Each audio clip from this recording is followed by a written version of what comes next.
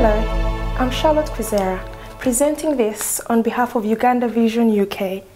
Mama Sarah Cholawa Amin, the former First Lady of Uganda from 1975 to 1979, who passed on at Middlesex Hospital in North London on the 11th of June 2015. She was very popular, kind, and an outgoing person that got on well with most people in her community. The government of the Republic of Uganda responded quickly when the family of the late Sarah Amin informed the Uganda High Commission of Sarah's death.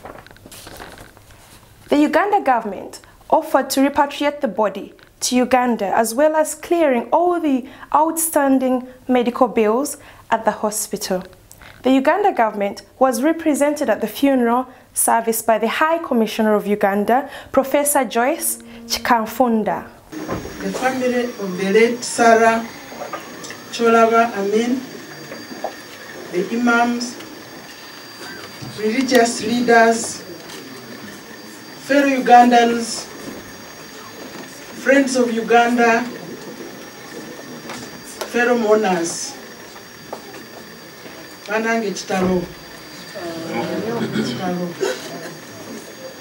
I join you today on behalf of the government of the Republic of Uganda to convey my personal condolences and that of the staff of the Uganda High Commission here with me and those who remained at the mission in London on the sad demise of our former First Lady, sister, mother, grandmother, and a friend to all, Mrs. Sarah Cholawa Amin, who passed away on 11th June 2015 at the Royal Free Hospital in London. Allow me to also convey to you a message of deepest sympathy from our head of state, His Excellency President Yoweri Kaguta Museveni, and all the people of the Republic of Uganda, to the bereaved family and all of us here mourners.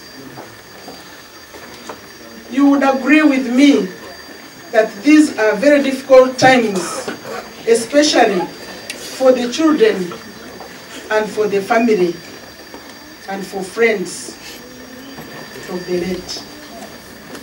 There are no possible words that can ease the pain and the sorrow of the family, which the family is currently going through. Please take heart and seek solace from us as friends, well-wishers, and the wider Ugandan community, both here and at home in Uganda.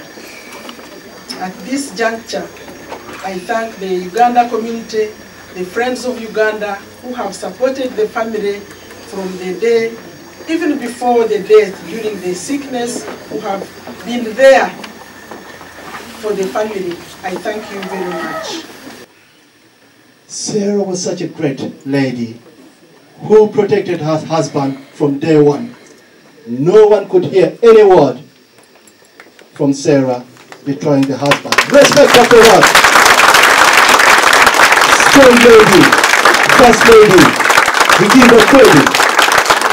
No matter what, media can take over, weather can take over, but Sarah kept it to her heart without betraying her father, Zay Idi Amin Dada. Give her respect wherever she is. Those who talk and talk, but Sarah was that Sarah.